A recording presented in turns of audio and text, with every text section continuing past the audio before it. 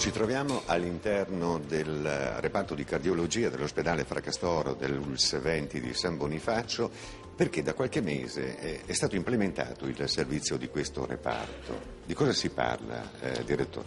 Da qualche mese abbiamo iniziato l'attività di impiantistica per quello che riguarda l'elettrofisiologia, quindi impianto di pacemaker, di defibrillatori e di pacemaker biventricolari.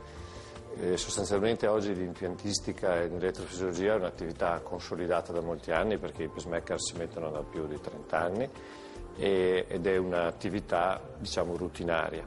Però da un certo punto di vista questa attività sta molto evolvendo, perché i materiali evolvono, le tecnologie evolvono. Oggi i pacemaker sono sempre più miniaturizzati, è molto semplice metterli, controllarli. C'è la possibilità di controllarli anche per via remota attraverso la rete del GSM, diciamo, e quindi è un campo in grande evoluzione tecnologica. Qui a San Bonifacio non c'era prima questa tradizione e abbiamo iniziato ad impiantare questo tipo di device. Ma non c'è poi solo il discorso dell'elettrostimolazione. C'è qualche altra novità? Sì, le novità in questo campo tecnologico sono da una decina d'anni i defibrillatori impiantabili, cioè pazienti malati che hanno un elevato rischio di avere delle aritmie pericolose per la vita, ovviamente selezionati e così via, si possono impiantare questi apparecchi che sono come i defibrillatori che si usano sulle ambulanze, ma sono come dei piccoli pacemaker. Quindi questi apparecchi in maniera automatica permettono di salvare la vita delle persone. E questa è un'altra attività, perché di fatto impiantare questi defibrillatori è come impiantare un pacemaker. E poi c'è una grande novità negli ultimi anni, che è quello di usare questi tipi di stimolatori anche per i malati con scompenso cardiaco. Vuol dire che ci sono la possibilità di impiantare due stimolatori, due fili, uno va sul ventricolo destro e uno sul ventricolo sinistro, e questo permette di fare in modo che il ventricolo destro e sinistro si contraggano simultaneamente nei malati che hanno problemi di scompensi. Questi di solito si applicano alle classi più avanzate dello scompenso cardiaco. Questo ha richiesto un arricchimento dell'equipe?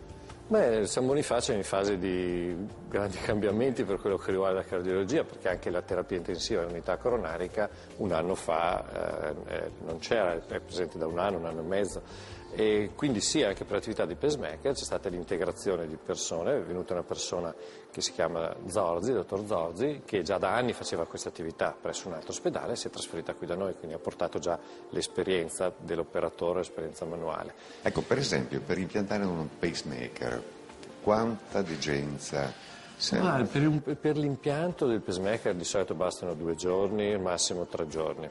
E soprattutto se, come ci stiamo organizzando noi, c'è una fase di valutazione che chiamiamo di pre-ricovero, per cui il paziente entra con gli esami già fatti, con tutto già fatto, mette il pacemaker, controlla il giorno dopo che il pacemaker funzioni, ripete la radiografia del torace e poi viene dimesso. Quindi è una cosa abbastanza semplice. Addirittura le sostituzioni del pacemaker, quando la batteria dopo un po' di anni si esaurisce, quindi si fanno anche in giornata. Il malato viene al mattino, torna e va a casa la sera in dei sergi, le sostituzioni. E lo stesso per i defibrillatori più o meno. E c'è stata una grossa richiesta in 6 mesi, ho sentito. Ma diciamo che la nostra attività è partita da zero, perché abbiamo iniziato ovviamente anche i controlli ambulatoriali per pacemaker, che prima invece non venivano eseguiti qui, quindi siamo abbastanza contenti di questo. Diciamo che abbiamo avuto progressivamente un numero di pazienti ai quali è indicato mettere un device di questo genere che ci ha anche un pochino sorpreso come numerosità e che sta crescendo ancora.